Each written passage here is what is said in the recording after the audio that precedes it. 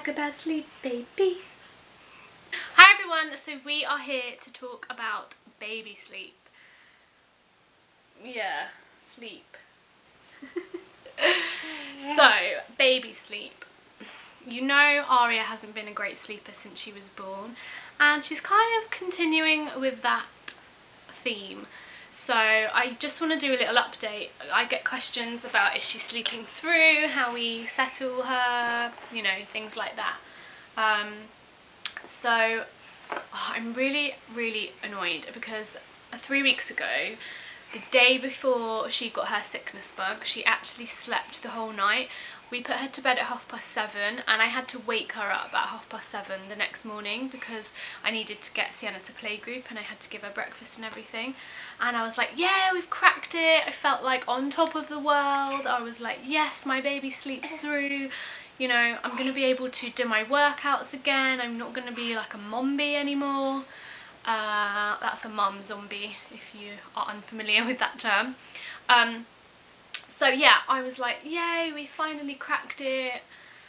And then the day after she got a sickness bug and she has not slept tonight since. She is still waking once or twice in the night. So for example, last night she went to bed at 7 and then she woke up at 12 and then 5.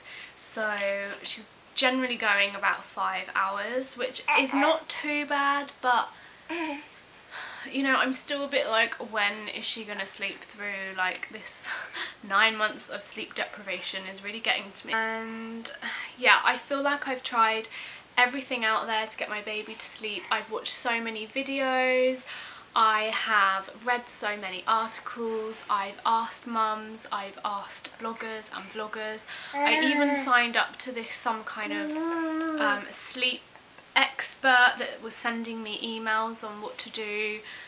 So I've kind of come to the conclusion that she's just going to sleep through when she sleeps through, and there's nothing I can do that's going to change that. I've just got to wait patiently until the day she decides she can sleep all night.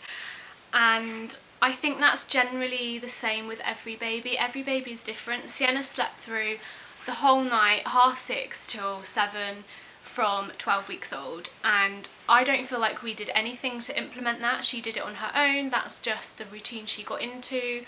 And with Aria, it's just totally different, and I don't feel like it's our fault. I don't feel like it's any parent's fault if your child doesn't sleep. I think it's just the child. And so I've kind of got to that point where I've kind of given up trying anything. I'm just going to wait until it happens because I think that's all you can do. So that's kind of my diagnosis on babies not sleeping now.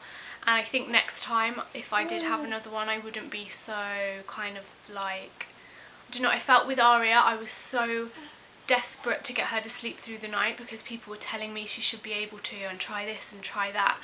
I think next time I'd just be way more relaxed and just go with the flow until it happens.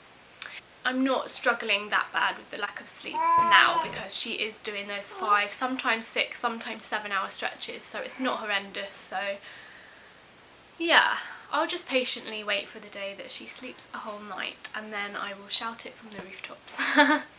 So yeah, thanks so much for watching, guys. Let me know what your view on baby sleep is. Do you think you can teach them to sleep, or do you think it just kind of happens? That's the point I am now. So yeah, thanks so much for watching. Don't forget to like and subscribe, and also share with your friends because I'd be really interested to hear what everyone else thinks as well. And I'll see you in my next video. Bye!